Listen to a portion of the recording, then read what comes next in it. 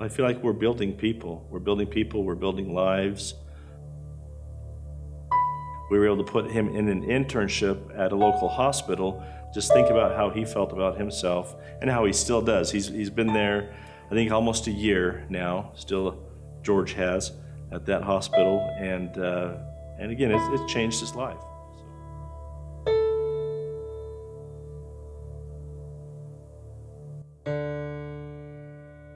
I'm Robert Johns. I work at ScenicView Academy. It's a transitional school in the Provo area. And I'm an employment specialist, so I do career counseling and work training and helping students to become employable. The majority of our students are on the autism spectrum. Probably about 75 to 80% of our students are on the spectrum. And one thing that we sometimes say is the rest of the students just don't know it yet. Maybe they're undiagnosed. But in reality, they're not all on the spectrum, but many are. And those who are not, some have challenges with ADHD, and other learning challenges that kind of prevent them from reaching the full potential that they would like. My original plan was I was going to write advertising. I was going to go to New York and take the world by storm. It just so happened that about the time that I was graduating, my wife and I were expecting our first child, and so that was not good timing to really leave her here in Utah and go out to New York for an internship. But I guess taking a step back to that, as I was working at the MTC, I did an internship with March of Dimes, and I was working a part-time job at Northern Utah County Training Center for about, I think, the last semester that I was in school. So it was a really busy time because we had a baby on the way. I was working 2 part-time jobs and taking my last few classes in school.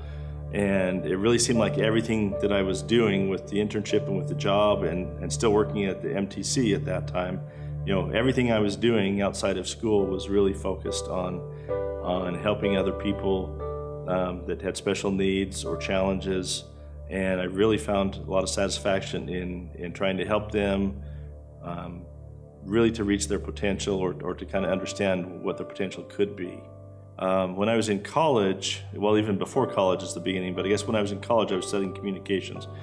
Before that, what I really pin it down to is I worked for 4 summers at a scout camp, a Boy Scout camp, and really enjoyed that. And each year, I remember that there was a special needs troop that would come up to our scout camp, and it was just so fun to be around them. They were just so loving and pure and innocent and just real.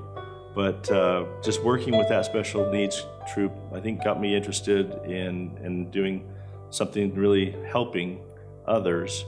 And then later, after I served my mission, I worked at the Missionary Training Center, the MTC in Provo.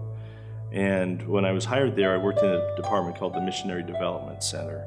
And in the Missionary Development Center, what we did is we did learning skills testing and also learning styles testing and training with missionaries who were struggling. I think the biggest thing for me, I find it very meaningful to see the changes in people's lives, to see, as I work with students, as I help them to get a job, there's kind of a slogan or a motto that we have in our employment department at ScenicView where we say, work changes lives. And I see that in our students, that as they have success at work, as they gain employment skills, and as they become employable at a little bit higher level as they go along, there's a sense of identity, there's a sense of purpose, there's a sense of contribution for them to give back and to do something meaningful and to support and take care of themselves. So these are young adults we're working with, and so it's very gratifying for me as a professional to see how it really empowers them to become employable. Not only empowers them, but it also enriches the quality of their life and helps them to understand who they are and to really make more out of their life and their situation. And so that's really a big payoff that I see every time. Whether one of the things we do is we place people on internships. So even if it's an internship, even if it's not a paid job yet, just seeing them have success and build their confidence and really have a better life is really what keeps me going. And there's a young man that I'll call Frank, Frank was probably a little bit more on the lower end intellectually with his schooling, to where I think his reading level was maybe a 3rd or 4th grade, which is lower than many of our students. And so it was really hard to know where to direct him. We asked, as we did career counseling, he wanted to work at Disneyland and be an Imagineer. Now, there's a lot that goes into that, and a lot of higher education, and so we worked with him for a while to see what education he could do. Could he prepare for going to college or anything like that? And after a couple of years working with him, it was clear that college was not going to happen for him.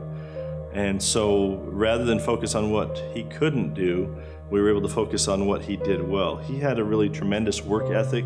He was really good at organization, and he was extremely dependable and very positive. And so we took some of those things, and he went through our work program at our school, and he did really well in the custodial area. But we knew that wasn't necessarily what he wanted to do eventually, but he was really a thorough cleaner. And so as he reached kind of the end point of our program, where we felt like we had helped him as much as we could, we set up an internship for him, and he did an internship at a car dealership detailing cars.